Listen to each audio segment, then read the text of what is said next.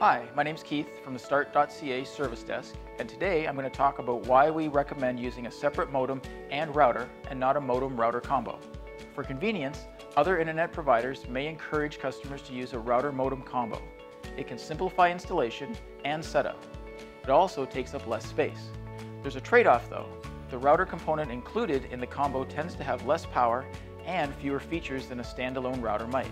One of the main drawbacks is that many 2-in-1 units use a slower grade of Wi-Fi connectivity like G connectivity instead of more modern standards like N or AC. This can make your network painfully and unnecessarily slow. And since combo units are about the same size as a standalone router, some valuable functionality may be sacrificed to make everything inside fit.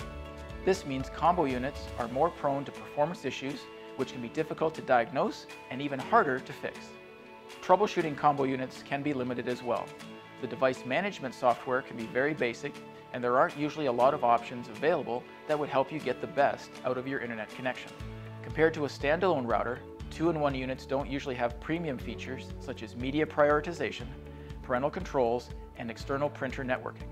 Another thing to note is that you can't update the software on most cable modems, and this limitation could block future updates to the router portion. When it comes right down to it, most people who use a separate router enjoy a better connection and a better internet experience.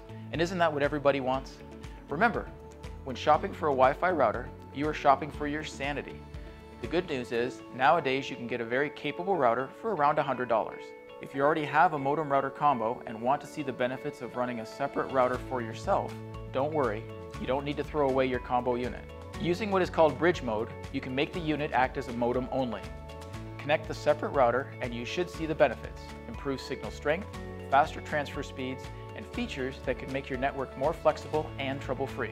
For help with this kind of setup, feel free to give us a call.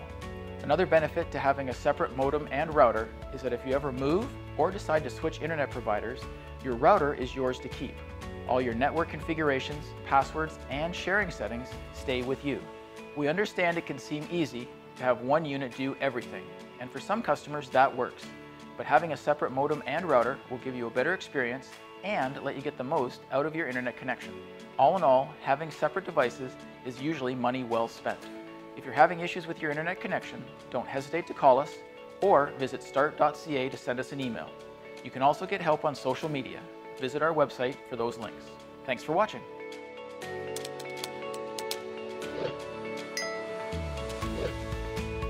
Check out our other videos, subscribe, and keep up with the latest from Start.ca.